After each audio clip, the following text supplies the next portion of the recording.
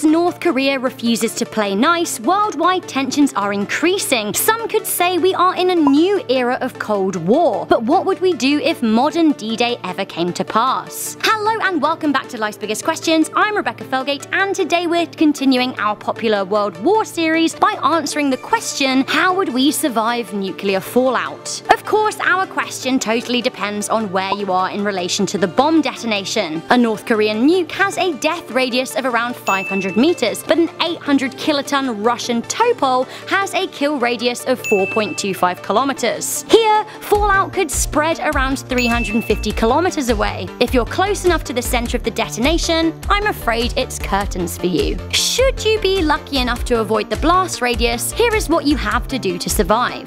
The first key to survival is preparation. In times like these, keeping a supply of bottled water, tinned food, and a medical kit to last you and your family a week is a very good idea. Of course, a nuclear attack could strike anywhere at any time of day, so you may need to stockpile in all of your likely locations. At the very least, you must always travel with water, which is useful in so many situations, not just high-drama nuclear attacks. The moment you will become aware of a nuclear attack will be when you see a bright flash of light or a mushroom cloud. If you ever see a brighter than sunlight flash, you must do your best to look away from the source, as it could blind you. You also must immediately take cover. Now is not the time to get to a hiding place. Now is the time to get under a table or whatever is nearby, ideally away from glass. Cover your head and open your mouth. Light travels faster than sound, but the blast wave is coming in a few seconds and you don't want to be caught unprotected. The blast wave is likely to smash windows, so ducking and covering is important. The mouth open part is to protect your eardrums, which could burst when the blast wave comes. Being able to hear and communicate will increase your chances of survival. After the blast wave, you will need to be extremely quick to act. Depending on how far you are away from the detonation zone, you will have a small window of time to get to long-lasting safety. If you are far enough away to have seen the light, heard the boom, and not be burned, you will have between 10 to 15 minutes to get your supplies and bunker down. If there is a shelter 10 minutes away or less, you should get there. Otherwise, you need to work with what you have. Your chances of survival are better in areas with no windows whatsoever, so in a corridor of a big corporate building or a basement. If you have time to prop against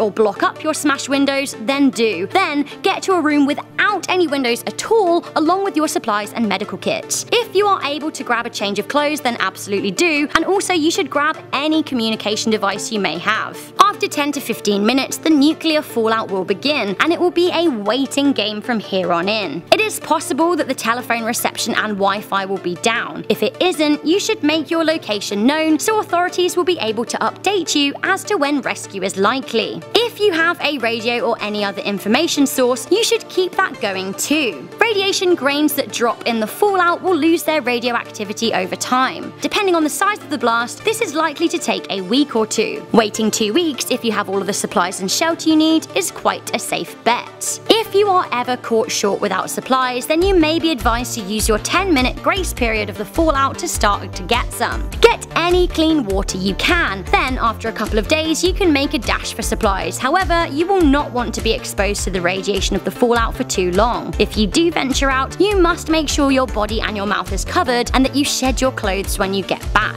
Those with the highest chance of survival from nuclear fallout are those who are well prepared with plenty of supplies and a place to shelter without windows. It is always worth knowing exactly what you face ahead of an event happening, so you know how best to react within your capabilities. So there you have it. That is how you survive a nuclear attack. Of course, the cities are the biggest targets. For those of you living in remote areas, you may not have to worry. If you guys haven't yet watched our Which Countries Would Be the Safest in World War III yet, then go forth and do so. If you can think of any ways to survive nuclear fallout that I've not yet mentioned, then let me know. As always, please do continue the discussion down in the comments section below. If you like this video, then please do give it a thumbs up, share it with a friend, and if you want to survive, make sure you stay subscribed to Life's Biggest Questions for more on our war series. I'm Rebecca Felgate, I will see you in the next video, but for now, stay curious, stay alert, and never ever stop questioning.